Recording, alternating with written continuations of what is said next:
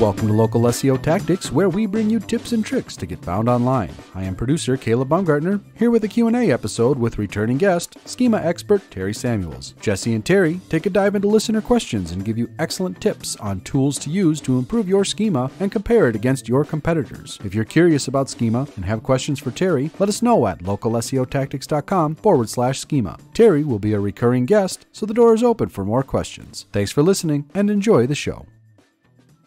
All right. Welcome back to Local SEO Tactics, where we bring you tips and tricks to get found online. I'm your host, Jesse Dolan, here today with Terry Samuels again. How's it going, Terry? Good. How are you? Doing great.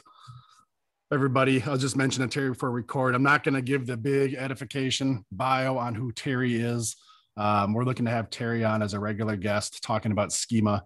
I will say, Terry, you're the schema guru. I don't know if there's a better title for you than that right now, but that's what I keep calling you to everybody. So if anybody, it's a passion, I think, more than anything, because I like the challenge of it.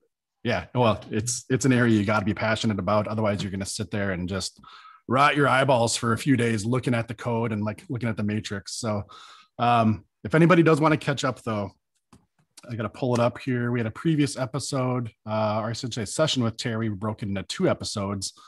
You can go back, check out Terry on episode 76, part 1, and 77, part 2, where we really kind of give a nickel tour about what schema is and everything else. In that episode, we also talked about Terry's going to be coming back in the future, doing multiple episodes to dive a little deeper into schema.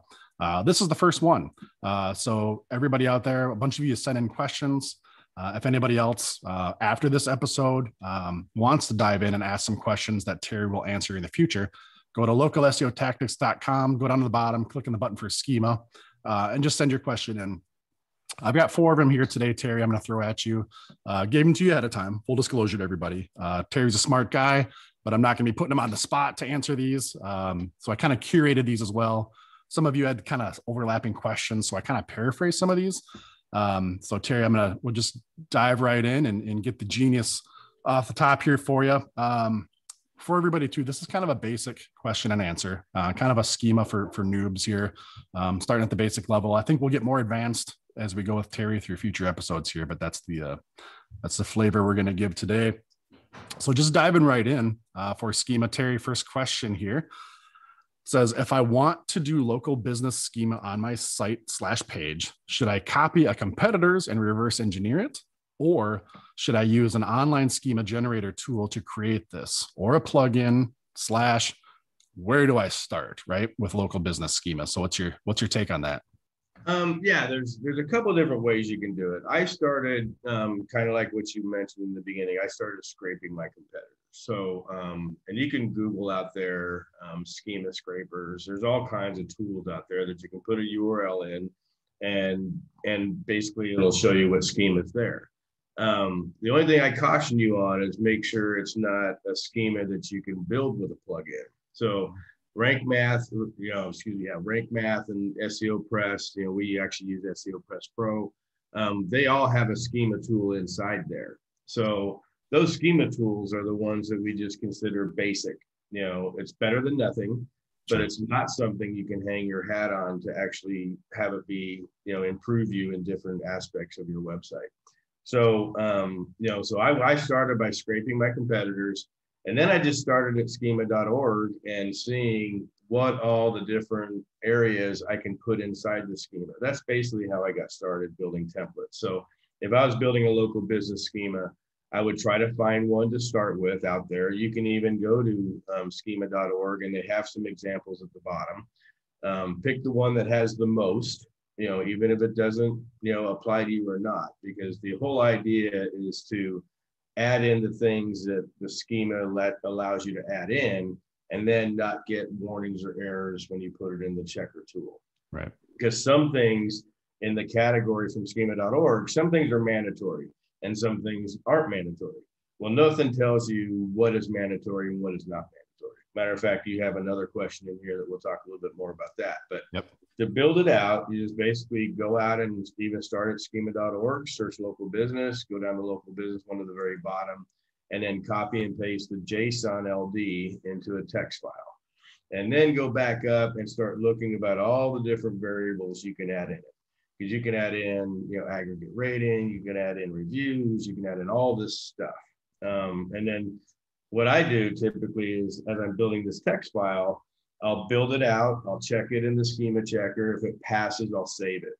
And then I'll start adding things to it. And I typically do it very small amounts, because you don't want to sit there and work in a 2-hour file and then check it. And now all of a sudden you've got 10 errors and you don't even know where to start. So take little bits at a time. So, your geolocation, you can do the geo category. So put that in the text file and get that, make sure that that's approved. And so, and it's just a process. And as you build this thing out for local business, the nice thing about it is, if you're an SEO or an agency, then you can just use that now new template on your other competitor sites and everything else, or not competitor, but other your client sites. But yeah, I mean, like I said, experiment with it. There is all kinds of stuff you can do with it. And then, obviously you can look at my schema on my site. And then it'll kind of give you the different variables, because local business is my site-wide schema right now. Getting ready to change, but right now it's local business. Right on. So, I like what you said too about testing it like in those incremental chunks, because I learned that firsthand too. Like you said, you invest a lot of time figuring this out. You go paste it in there, and it's just like, oh my God, where did I go wrong? What comma, what bracket, what field? Like, what are you talking about? This is missing. Man, that's gospel advice right there. Just take it chunk by chunk, test it along the way, kind of like carpentry, like measure twice, cut once. You're going to save yourself a lot of time. Or even, if you have multiple monitors, like if I'm at my office, I'll have 2 text files open. One is the one that's approved and good, and the other one's the working file. Nice. And so even when I end at the end of the day and I go to get on it the next day, because one of the schema projects I'm working on right now, I'm in my 6th day, then I'll open the working file. I won't, I'll obviously open the save file, but I'll be in the working file, because I kind of use dots to kind of see where I left off. I do little things to know where it's an old coder thing. You want to know where you ended and compare to where you usually want to start again, instead of going through there and going, where did I stop? Yeah, because it's not like working on a web page where you've got sections and breaks and pictures. It's just a bunch of text on the screen. Totally. So I'll either put a dot, or I'll do a couple spaces to make sure I have a gap, so I kind of know the next day. And even weekends are the worst. I learned this the hard way, leaving on a Friday and not working the weekend, and coming in on Monday and trying to figure out where you left off. It can be really screwy with you. Right. No, that's why I'm excited to have you talking about these topics. Again, like schema is such a different language for the whole SEO sphere. This is great intel. I think everybody out there listening is probably already on the first question picked up a couple little nuggets that's going to make their job a lot easier. Sure. So, okay, I think that was great for the first one. Let's jump into the second one. When I look at schema on other sites, I see URLs input with hashtags on the domain, like #org. So it'd be like, for everybody, like intrix.com/#org is what I would mean there. So putting hashtags on the domain, like #org and a #contact. Do these URLs have to actually work, or do you just put the hashtags in the schema and leave it? Like, what's the purpose of that when people see that, Terry? Well, the hashtag is calling out what it's usually the ad ID. So, and some other stuff. So the ad ID especially. So if you're doing an organization schema and you're using the website address, the home page, the regular website address /#org, yes, it has to be a live real URL.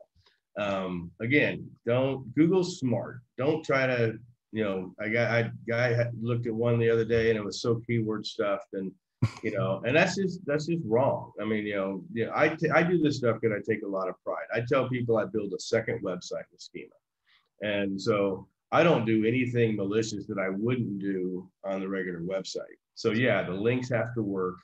And then because you can do, the hashtag image. So on your image link, that has to be a real image. I mean, you can't just put, bob.com and have it just go out to nowhere. And you can't use it as a, trying to trick things. So there's when it has a hashtag and then the ending of it, you don't really want to use those typically so often as a silo type link. So, but you do want to use it as a page. So if you're doing a service link or a service schema for web design.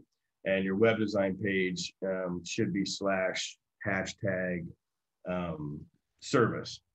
Then, but you can also do other ones in there that will be links to other web design pages that aren't going to have the hashtag. Right. So the only thing that really needs the hashtag is the main one that goes back to the website. But all the other sub URLs or silo URLs, everything, you don't need a hashtag on every single thing. So, and to be honest with you, I've got sites out there with no hashtags at all.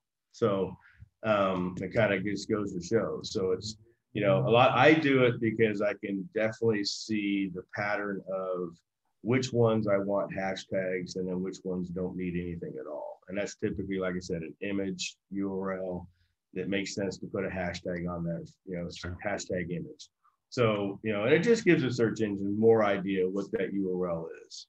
Just a little more specific call out on that. Exactly. It's just an extra call out. It's not like it works in Twitter. It's not like they're all, right. It's not for that. It's just calling out a URL for a specific item or a specific page.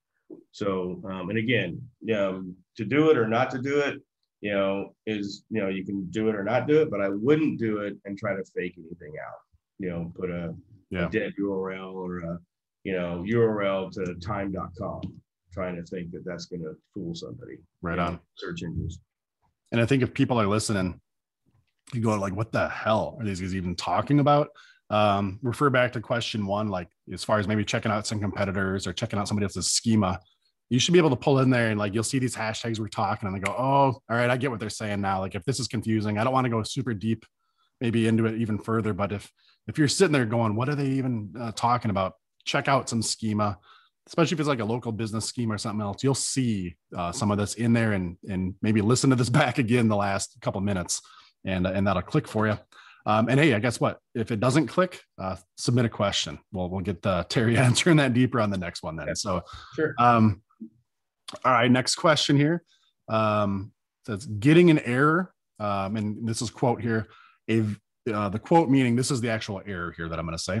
A value for the image field is required, end quote. So it's getting an error. A value for the image field is required when I use the test tool. What value do they want here for that image? I mean, it really should tell you. If you can, even private message me and send me the URL or whatever, but it should tell you what value is missing. Like I said, some values are mandatory, some values are not mandatory. And image is only 3 or 4 values that are mandatory. So it's probably something pretty simple. It can be as simple as a URL. It can be as simple as a description, but yeah, the tool should tell you. It's not going to let you, the only time it lets you guess is when you're missing a comma or a parenthesis right. or a bracket. Right. Because it doesn't tell you where. But if you're missing a field, then it should tell you what field you're missing. And then you also have to look at it as a warning or is it an error? If it's a warning, like for instance, if you do product schema for e-com, if you don't have a review for that brand new product, the schema tool is going to give you a warning. And that warning is that they're recommending a review. Well, you don't have one yet because you can't put a review on a schema unless it's on the page. So, so again, is it a warning or is it an error? If it's an error, you definitely have to fix it. If it's a warning, it's more of a suggestion. You should fix it if you can, obviously, but if you can't, it's not hurting you. But yeah, anything that's an error, but a value missing, they should tell you what that value is. Value missing URL or value missing, price range. I see price range values errors all the time because some schemas you choose, even like medical doctor, they want to see a price range in there. Well, somebody will say, well, I don't really know the price range. And I'm like, well, then put $2 signs. You can put dollar signs up there, 1 through 5, if they're cheap, 5 if they're expensive. They're not actually looking like, $200 to $10,000. So that's not what a price range means. Like cheap or expensive, generally speaking, right? Exactly. So, but that's if it's definitely an image one. Like I said, there's not very many mandatory things, and it's probably going to be pretty simple. If you can't figure it out, send it to me. I'll show you. I think we should clarify too when we say this with the error, and like Terry's saying, the more specific thing that'll tell you where the error is. This is all in the structured data testing tool, which is, as we talked earlier as well, Terry, as you're saying, like test this stuff as you go. That's also in the structured data testing tool. We'll link to it in the show notes, but if you want to check it out, just Google structured data testing tool. It's a Google tool. It should pop up at the top of the results. That's what you're running all this through to check your schema to make sure it works. And that's what's spitting out the error on this particular question and giving you the guidance that Terry's talking about. So, and you might see a thing in there that they're getting rid of it. As far as we've been told, they're not. They just haven't removed that little box yet. Right. So they got a lot of kickback on from basically the world, because this is really the only accurate tool we have to check this stuff. You know, right. SEMrush tries to do it. You know, some other tools out there try to do it, but they're not going to do it to Google standard. So right. This is Google, and that's one of the things they just got a bunch of backlash about taking this away from us, because we need to know. I mean, otherwise we load it up and then we have just wait for Search Console to tell us we have an error. So, that would be such a long way around. I can't even imagine. It would be crazy, you know, especially as you're building something, you know. Right. So, and I've tried some schema data testing tools that work Google, and they're horrendous. You know, they really don't know they don't know how to compare the schema.org compared to Google. They haven't, as far as I'm concerned, it's probably pretty expensive to have those two connect together. Yeah, makes sense. But Google built schema.org with Yahoo and Bing. So, you know, they built it from scratch to be able to have this type of system compared to a third party that's just trying to come in and say, oh, you're missing this. And you're like, really? So, well, I think it's been an awesome tool. Like sometimes we knock on Google. They have a lot of free tools, whether it's be Google Search Console, Google Analytics, and there's quirks. Yeah. But the schema testing tool is just like, it's just a great tool. Like it just does its thing. It just does its thing and it's accurate. You know, we used to 6-8 months ago, we Googled the testing tool and Search Console. You would still get some errors through Search Console and it would pass the testing tool. But it seems to me that's kind of fixed now. So I don't know if it was in the Search Console side or this side, but good point. This is like I use this tool constantly. So and it's getting to the point that, you know, we've now got to the idea of, you know, because we do so many testing and I'm doing so much, you know, I'm trying to just add fields to see what I can do. You know, that's how we got the keyword field to go into the web page field or the web page schema. So that was big. That was a huge test because I knew we could put keywords into some things, but I just needed to I would rather have it on a web page level than a service level. Yeah. And so, you know, that's kind of how we use this tool to find out about that. And it's just a matter of seeing if it liked it or not. Yeah. You know, if it didn't like it, you delete it and try something else.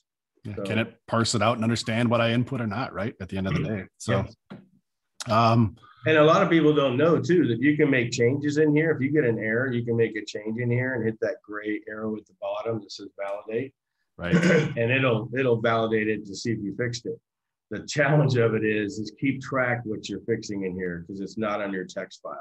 Right. So it does save time if you're missing one comma or something, but if you change the comma in here, you have to make sure you change the comma in your file that you're working in. Great point. Yeah, that stuff can definitely get confusing if you're messing in both. And like you're saying, if you got a production ready text file, a in progress text file, and now you're making changes in the testing tool itself, just remember where you're at. Exactly.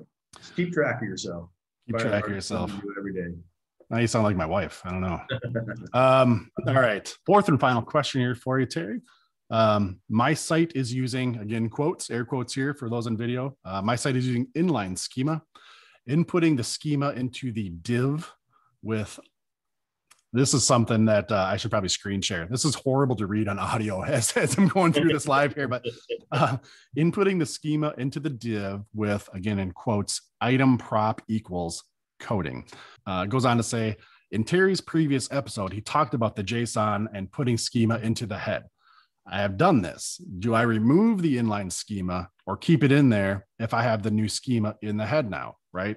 So Terry, I know you know what I meant reading all that. Again, everybody else, I pasted in there. Maybe Terry, as you answer this, can you explain a little bit like on the difference between like the item prop type schema, the inline, and the JSON? Is that, sorry to put you on the spot, but No, it's really not. I mean, there's different types of schema. There's microdata, there's inline, there's all different kinds of things. JSON is the one that's the most reliable and becoming the standard. But schema inside of a div was kind of like the old school way, because it was, microdata was even the oldest way, and it's actually going away. So the old ways of doing schema, and this is where it was really find out that it really didn't do much good. But the biggest thing is that, yeah, it's old school. It doesn't do anything as far as I'm concerned, because you can't do what normal JSON schema can do. But the short answer is yes, delete all schema. So, and we even do this with everything. So when we take over a site just for schema only projects, we'll go in and we'll make sure that we get rid of all the schema that's currently there, whether it's through a plugin or whatever it is. And, the bad part of it is when you have some, div type stuff, this stuff is typically in the code of the website or the code of the theme. So that even gets harder to find. So I had one that, it was probably hard coded in 15 different places in the code. And it literally took hours to clear up the original schema just to get rid of it, because it was the old div code or the old, they would even, hard code JSON code in there, which still don't understand. Are you talking about one of our projects, by the way, just like subtly giving me a shot here? Or okay.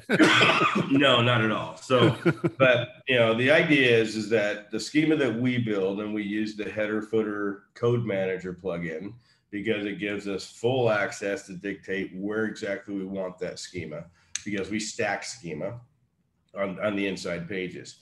And when you start stacking schema and you don't have control of what you're doing because of your div codes or item prop or whatever, it's just good to get rid of all of it. And again, use the data checking tool. So if you have items in there now and you wipe it out, check it again. You want a blank slate, because the problem with not having a blank slate is when you load up custom schema or advanced schema, and you already have some schema that's in the theme or some schema that's in Yoast or whatever, you're going to get duplicates.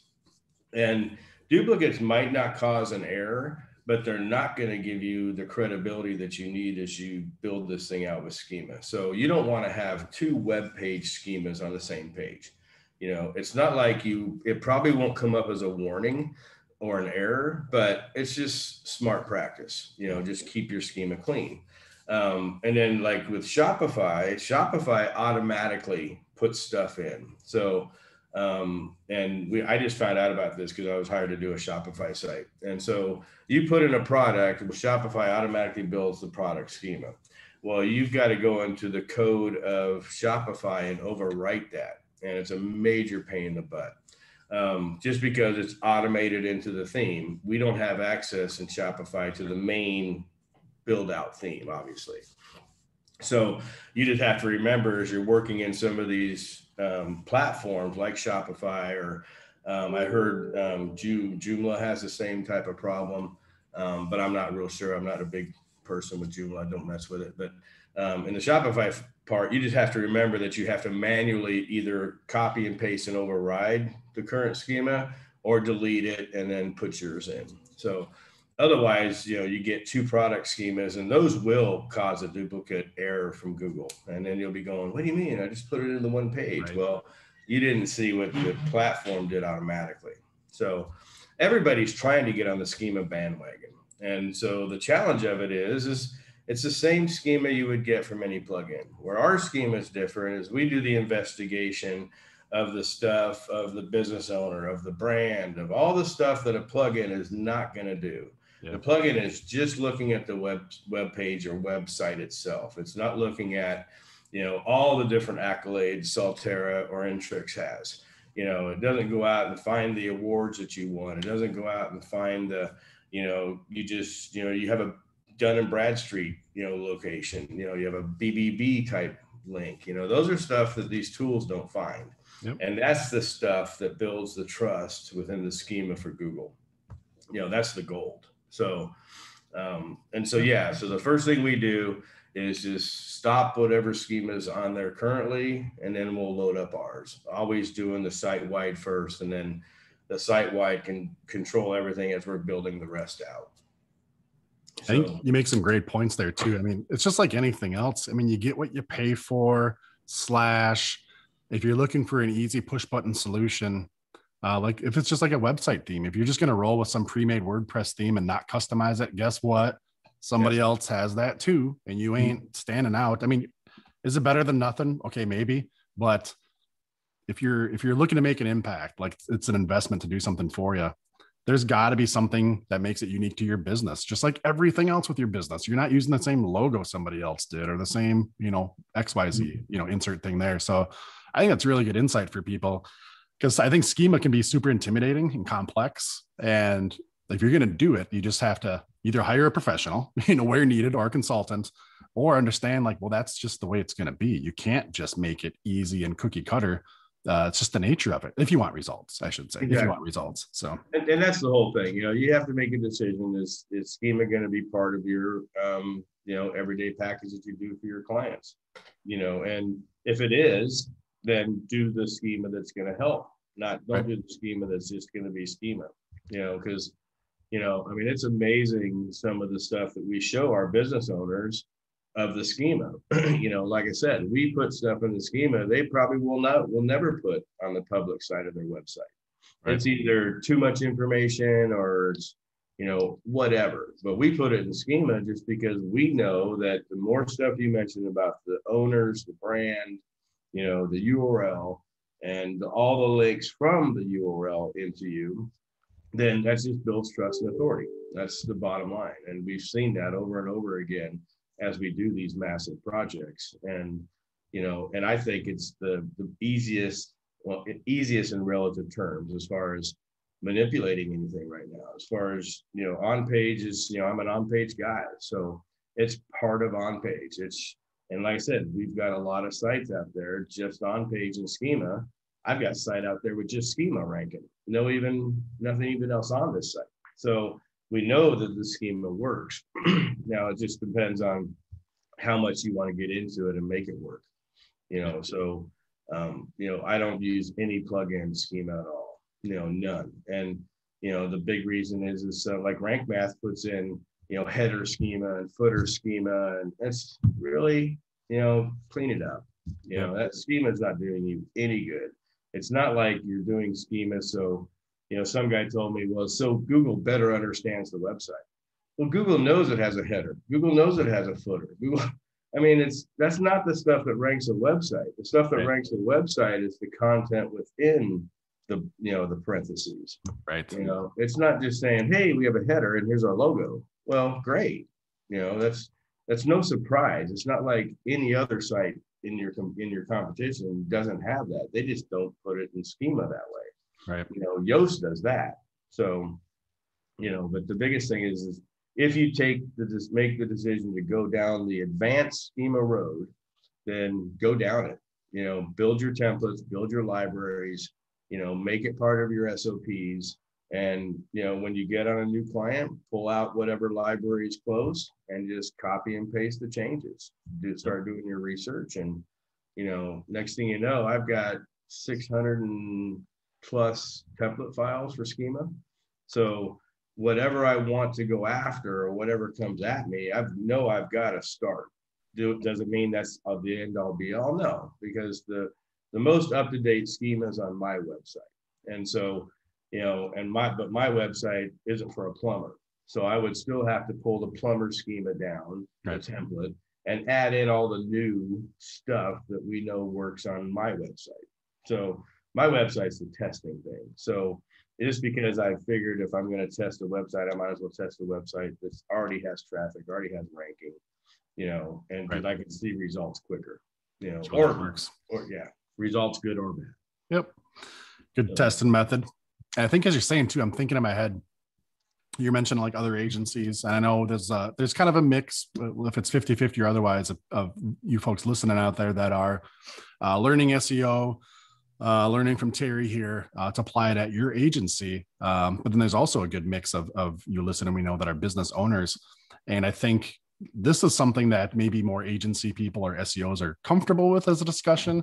But if you're sitting there as a business owner or a marketing manager, like, how do I even begin on this? I think I'd circle back and tell you, go to that testing tool, pop your website in there.